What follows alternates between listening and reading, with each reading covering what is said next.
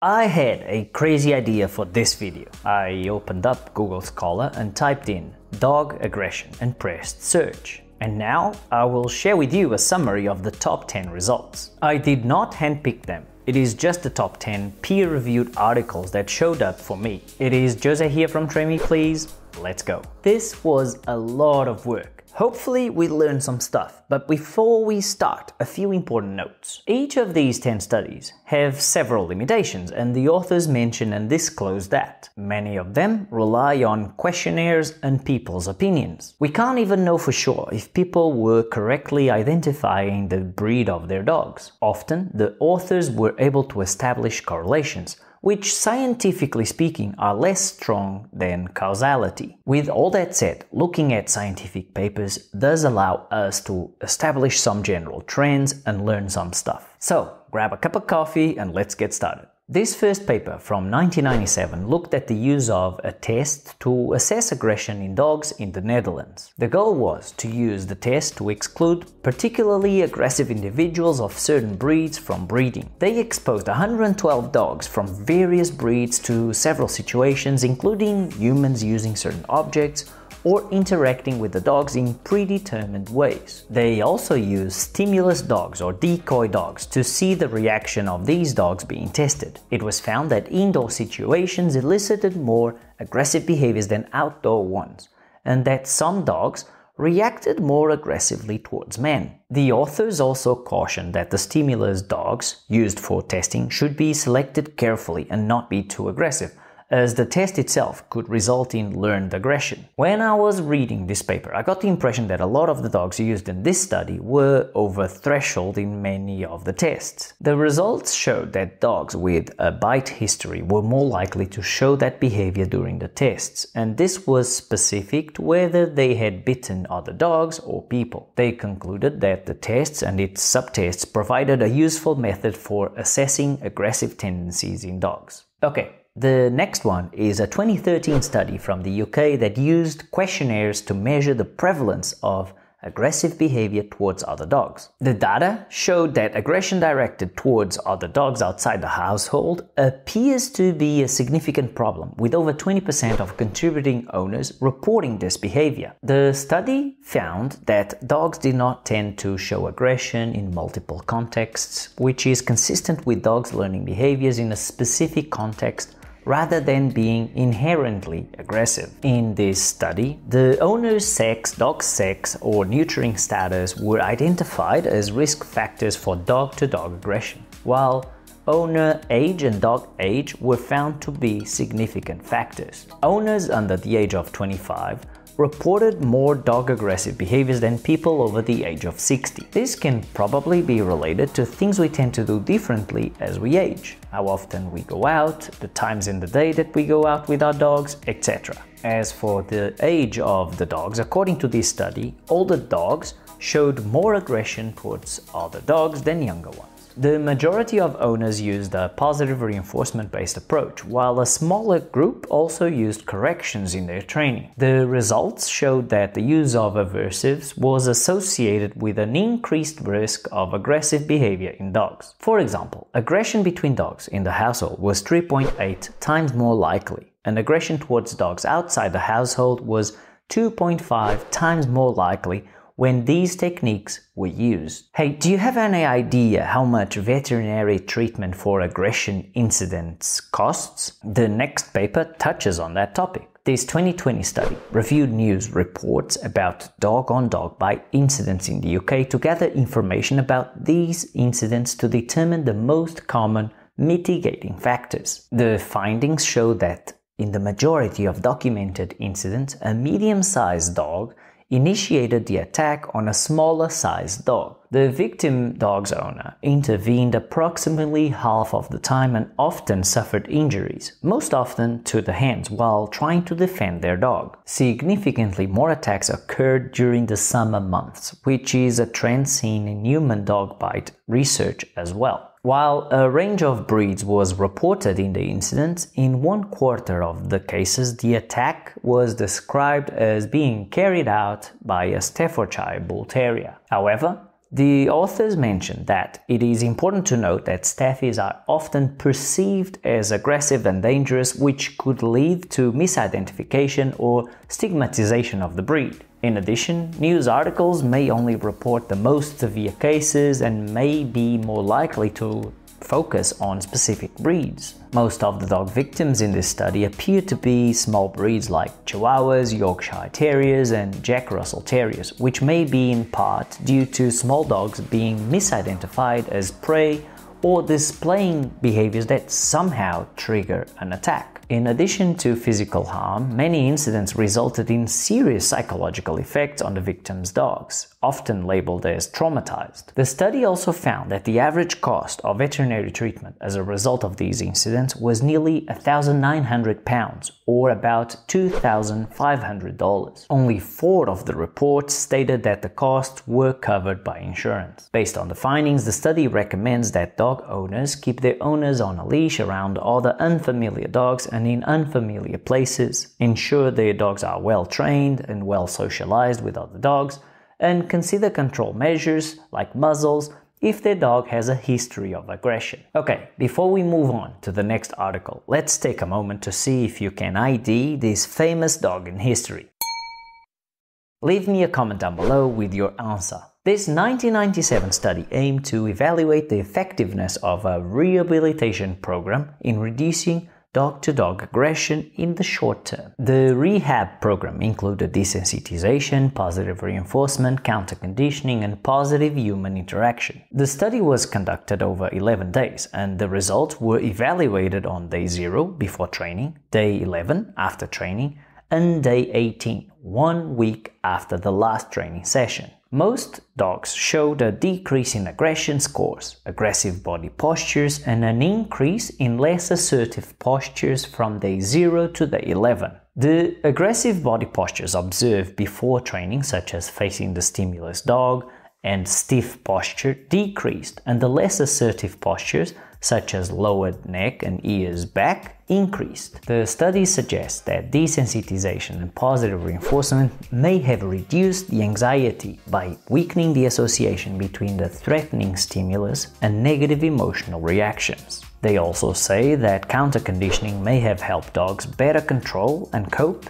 with aggression-provoking situations by providing alternative behavioral options. The study found that control dogs, the ones that did not receive any rehabilitation training, showed a significant increase in aggression scores on day 11 compared to day 0. More growling and higher ear postures were observed in these dogs. In addition, control dogs showed a greater increase in muzzle licking, which is thought to denote anxiety. The results suggest that rehabilitation was effective in reducing aggression in dogs in the short term. However, when a smaller sample of dogs was retested on day 18, there was no evidence of a sustained effect of rehabilitation on aggression. The authors concluded that 10 days of rehabilitation was not enough to prevent later increases in aggression once treatment ended, and that more research was needed to determine the optimal duration of treatment to sustain the effect. And now we have a 2020 study in which the relationship between dog and owner personality profiles and dog aggression was investigated. The findings showed a strong association between the two, with dogs classified as aggressive towards humans being less sociable and having owners with higher scores for neuroticism. The findings support the hypothesis that owners with lower scores of extroversion, agreeableness, conscientiousness, and emotional stability own dogs which are more susceptible to developing owner-directed aggression. According to the authors, this study was the first to confirm a relationship between owners' attachment style to pets and dog aggression. It highlights the importance of considering both dog and owner personality in understanding and addressing dog aggression. Okay, we've got some more to go, but feel free to stand up for a second and stretch. Oh, and maybe click the like button if you are enjoying this content. Cute photo as a thanks. This 2019 study aimed to use the Dunbar Bite Scale by Dr. Ian Dunbar to understand the circumstances in which dog bites of varying severity levels happened in the city of Calgary, Canada. The authors found that significant predictors of bite severity include the breed group, location, age of victim, sex and age of the dog, and the year of the incident. The results showed that 51% of the reported bites were of low severity, levels 1 and 2, and 35% were of medium severity, a level 3. Additionally, over 50% of reported incidents were low severity, indicating the effectiveness of the city's public education efforts on dog aggression issues. The study also found that children, youths and older adults all had higher chances of a bite of any severity than adults. The results also indicated that the probability of a high-severity bite was higher in older adults than in adults. The authors mentioned that the most severe bites occurred in the home and in all age categories compared to other incident settings. Additionally, the results showed that older dogs had increased odds of bites of increasing severity. They highlight the importance of education programs for dog owners and the general public about safety around dogs, which should target all demographics. Let's go to Italy next, shall we? A 2020 study examined the relationship between dog breeds and aggression. For this one, the data were collected by certified veterinary behaviorists who consulted with dogs and their owners. The study found that breeds belonging to FCI 1, 2 and 3 were largely represented at about 57% of the sample. Those groups include sheepdogs and cattle dogs, pinschers, schnauzers and terriers. Pit bulls were also highly represented at about 12.4% of the sample. When compared to the general Italian dog population, the breeds in the sample of biting dogs were more numerous than expected. For example, the frequency of German Shepherds in the sample was 11.8%, whereas in the general dog population it was 5.51%. For crossbreeds and mixed breeds, it was the other way around. 23.5% mixed breed dogs in the sample, whilst in the general Italian dog population it was 36.5%. The study found that more males were reported for episodes of aggression compared to females. In the group of dogs aggressive towards other dogs, aggression was associated with living in a multi-dog household and a low level of exercise. Entire and spayed females were the most frequently reported for dog-to-dog aggression. They recommend good management as an important factor in preventing aggression. The authors list several limitations of this study and also refer that the belief that neutering reduces the risk of aggression is not supported by the evidence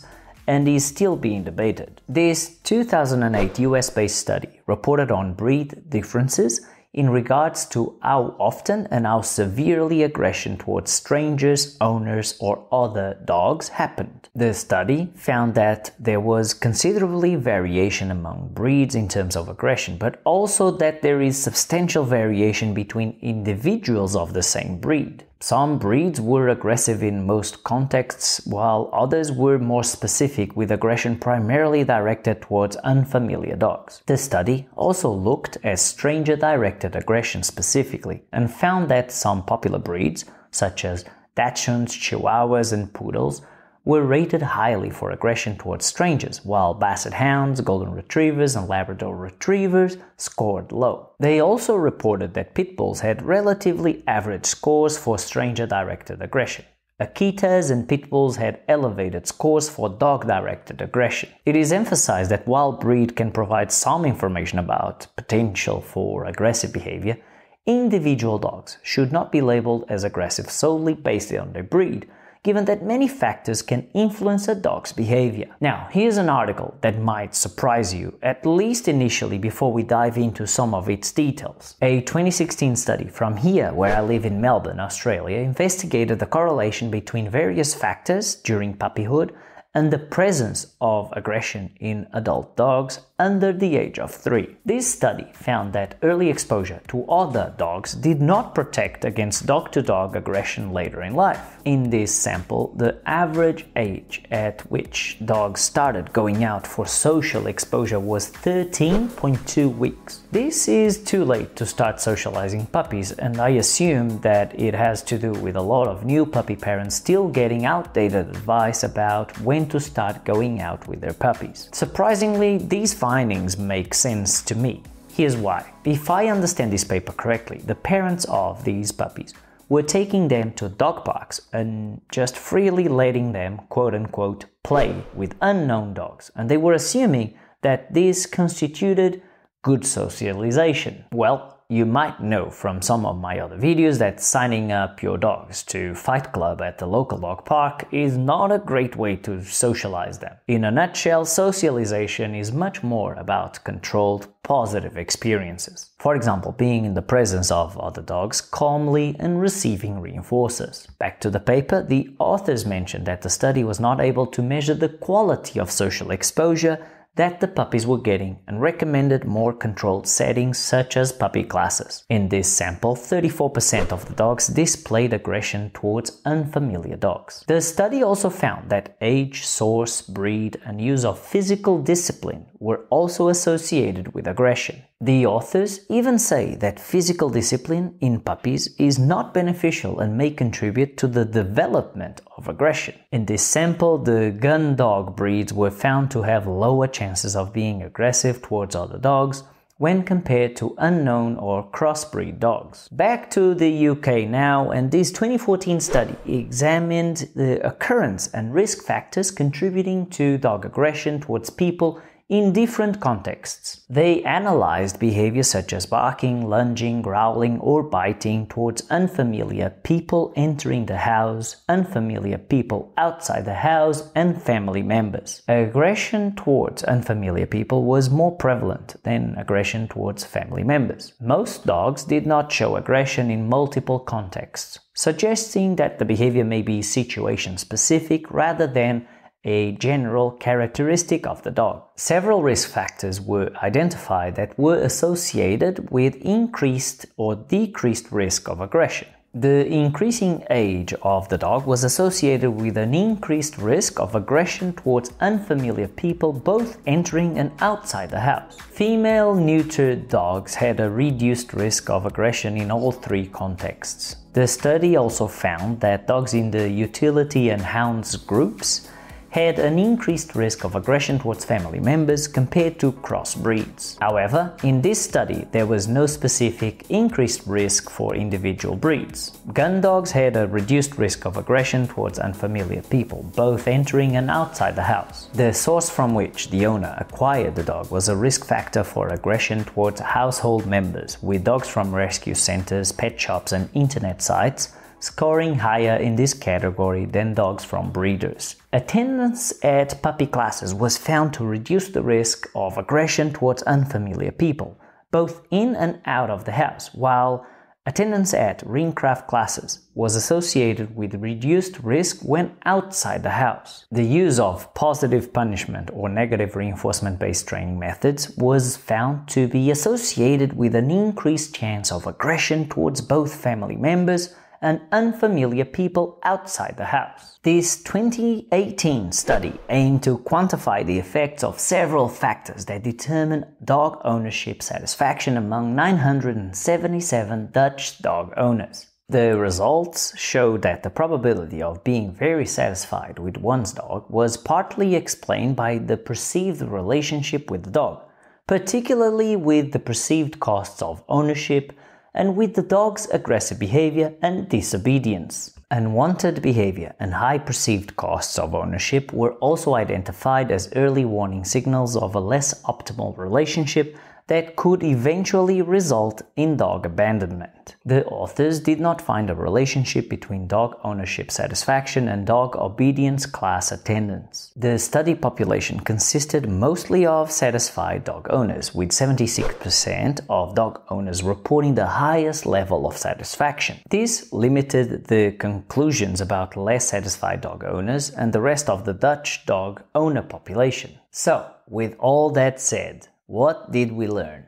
Well, for starters, I was surprised by how much scientists have been focusing on breed tendency and how it relates to aggression. As you could tell from these studies, for the most part, what is detected in a given sample is not necessarily detected in a different population. Also, don't forget that dogs are individuals and there is a lot of variation within any given breed. I was not surprised to see these studies not in favor of dog training methods that use corrections and positive punishment as teaching methods. We learned that traditional obedience classes and late casual exposure of puppies to other dogs without a good plan do not result in dogs that are less aggressive towards other dogs later in life. Puppy classes, however, seem to be a good idea for the dogs in one of these studies. It would have been amazing to have seen some studies on the topic of quality, force-free training and the impact it has on dogs' lives. I reckon that will be a big trend in the future.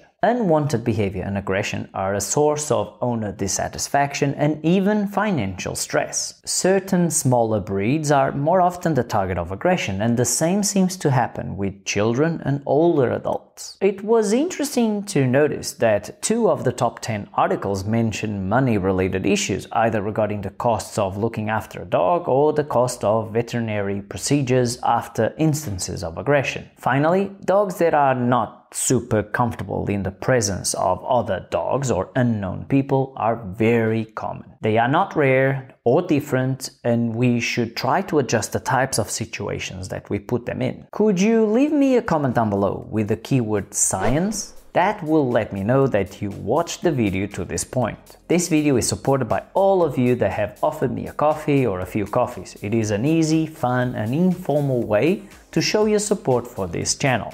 If interested, I will leave a link in the description below. Perhaps more important than understanding general trends in dog aggression is to learn protocols that can help dogs showing these behaviors. You can find that in this video here. Muito obrigado e até a próxima!